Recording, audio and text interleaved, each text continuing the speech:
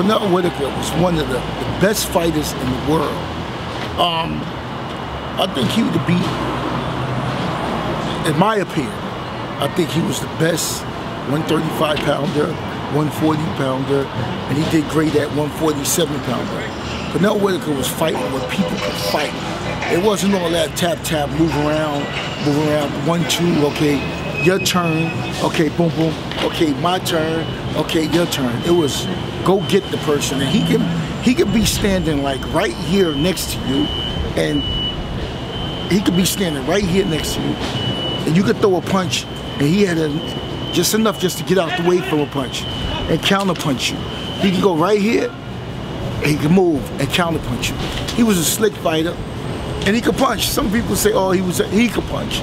He was a puncher. He knocked out, hurt a lot of people. When you know a fighter could punch is when you don't see somebody's always aggressive going at somebody, and then they don't want to go down that aisle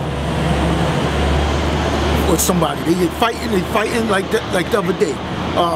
Keith Thurman for Pacquiao, you know, his plans, I guess, was to go straight at him and beat him up. Pacquiao's a smaller man, he's a bigger man. Pacquiao's moving up, and Pacquiao hit him, bang, dropped him, and he wasn't trying to go down that aisle anymore. He really, when I mean that aisle, is go after him. Like, you know, he was more like on the defensive. He wasn't getting off, you know. A lot of people say, you know, Whitaker wasn't a puncher. He was a great puncher. And like I say, Mayweather.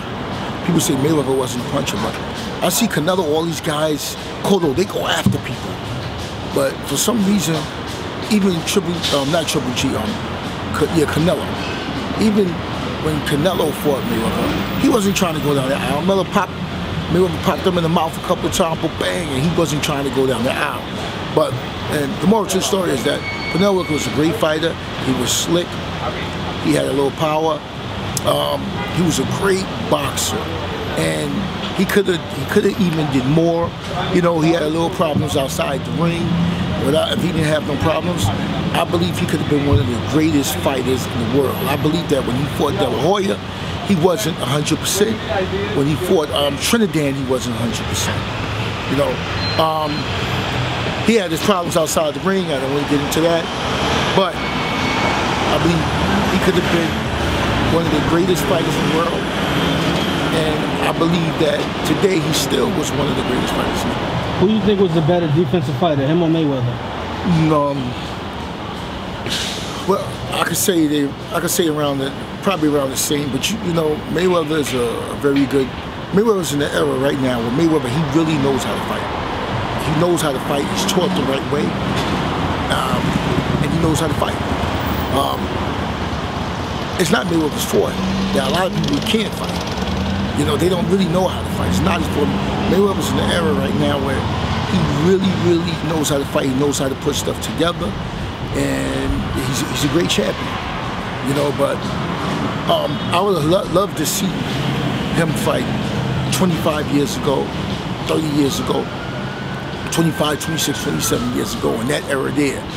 Do I think he still would have been champion? Yes, but I think it would have brought a lot more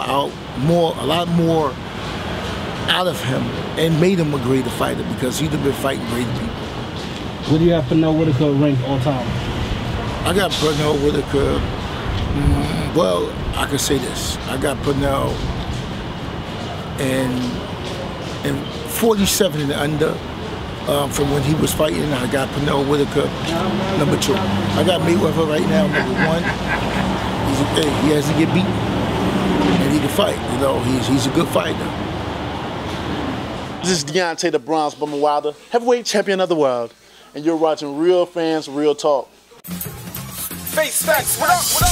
RealFansRealTalk.com, where Arthur Diamonds, Trip Young, and intern Tom for the white and black fans, Asia to Manhattan. I get all my facts from my bro Mark the Stats Man. If you're not